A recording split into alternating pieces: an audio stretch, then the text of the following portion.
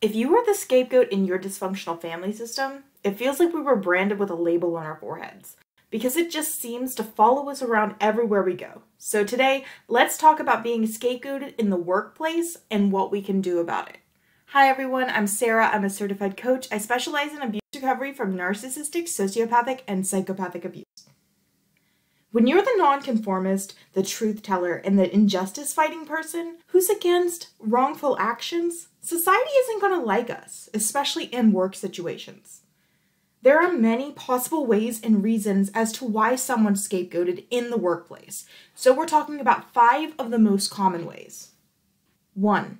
Scapegoats from toxic family systems also can sometimes be the yes person at work, who takes on way more than they can handle because they often struggle with creating boundaries and have people-pleasing tendencies.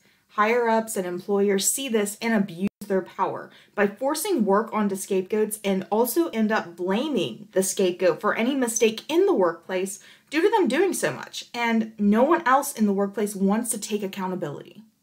The scapegoat in a toxic family system was always to blame, so the scapegoat from a toxic family system in the workplace may internally gaslight themselves into believing that they're at fault. They may vent to a coworker that they thought was safe, and that coworker betrayed them and told all the other coworkers to avoid being scapegoated or for a higher place in the work environment socially or in their actual job. Or the scapegoat may be very triggered and react. That reaction just paints the scapegoat as bad or crazy in the workplace, and that just solidifies how they're seen in the work environment. 2. Oversharing is a very common way people are scapegoated in the workplace. If a scapegoat shares anything about their horrible home life, any personal or relationship problem, or that they're estranged from their family system, that's going to spread around the workplace quickly. People will judge the scapegoat, see them as immoral or not following social norms, or automatically see this as the scapegoat can also be the work scapegoat because that person the scapegoat confided in might just be their abuser in different skin. It can take months for a toxic person to show you who they truly are, especially if you're not living with them. They mask themselves so well, you won't know who they are until they decide to make their move, and things that you've told them are going around, and you only told them. 3. Workplace scapegoating can happen when you file any form of complaint or give corrective criticism. Even when there's a huge issue in the work environment, employers or higher-ranked employees don't want to hear it. If it's not affecting them and their wallet, they don't care about the people they have to step on to be successful when there is already a toxic work environment. 4. Scapegoats often have brilliant ideas, and you know what that means? You're a threat. Scapegoats are seen as competition even when they're not trying to compete with anyone and just contribute to their job. Toxic employers and employees will steal scapegoats' ideas and not credit the scapegoat because they want the credit and the success that follows those ideas. And finally, 5. If the scapegoat takes up for anyone in the work environment when something wrong happens, get ready for the arrows because you just became the target. Simply caring about how others are treated, taking up for anyone struggling in any way, shape, or form puts the scapegoat in a situation where they will be labeled as difficult, overreactive, dramatic, or a problematic employee who just won't sweep things under the rug when things get hard. What to do when you are the work scapegoat? If you're the work scapegoat or need to avoid becoming the work scapegoat, here are 7 things we should consider trying to make our lives easier in these hard situations.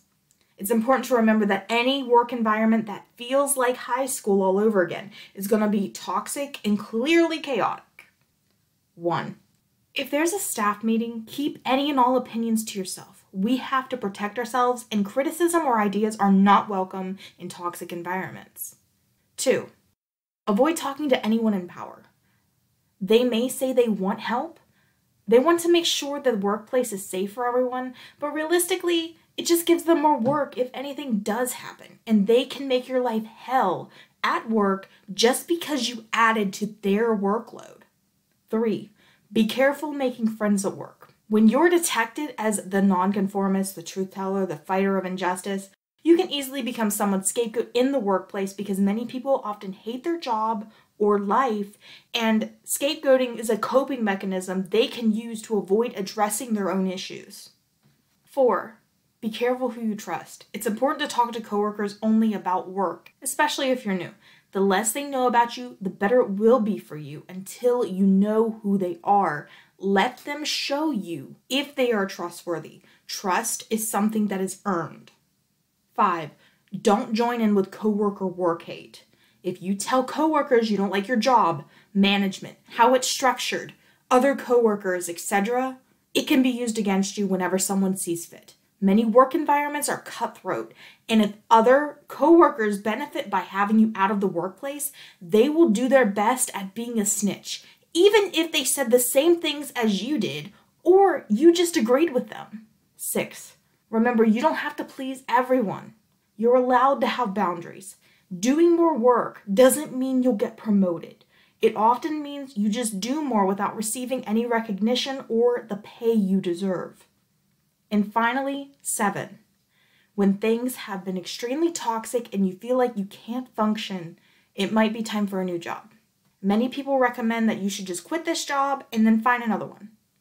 Well, if jobs were that easy to land, everyone would easily have one. It's unrealistic to just up and quit a job unless you have enough money to support yourself for months while looking for a job that would be so much better for you.